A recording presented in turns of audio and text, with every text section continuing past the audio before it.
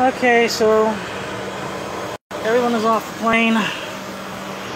So now it's time to shut it off. So first thing I'm gonna do is turn off the packs,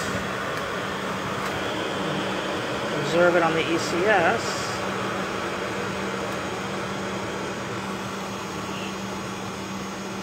Okay, I'll turn off the APU bleed.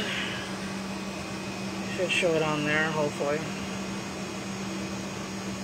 Back off, back 2 off. There you go. I say it came out. Okay. APU bleed valve shouldn't say open, it should say off, but whatever. Not a big deal. I see it on the synoptic page. Oh, yep. Message went away.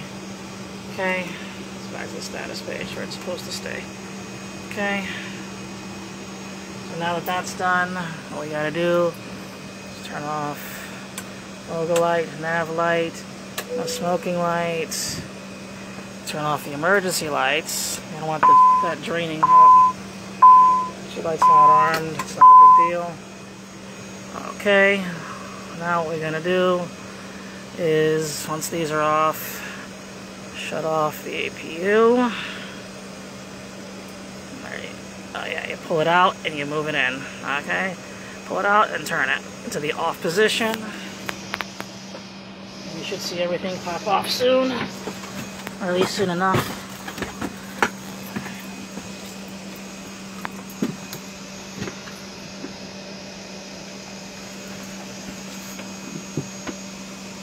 Okay, the lights are off.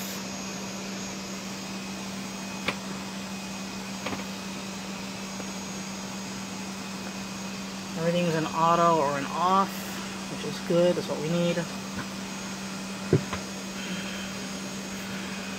Dome light can be off or be on. It doesn't matter because it's going to get shut off anyway.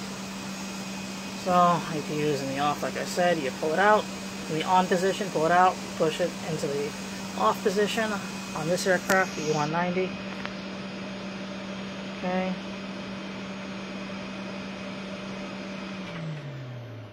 Okay, it popped off.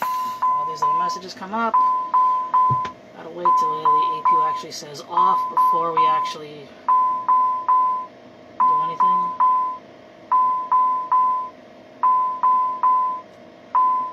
Okay, it's no problem. So now we go over here. Battery off. Battery 2 off. And then battery 1 off. Okay, and that's it on this airplane, at least here. Then over here, courtesy light is off. Okay, courtesy light in auto, so you can, when there's power or no power or whatever, you can still somewhat see. So, save batteries, of course, shut off courtesy light, and that's it. That is the power down for the E-190.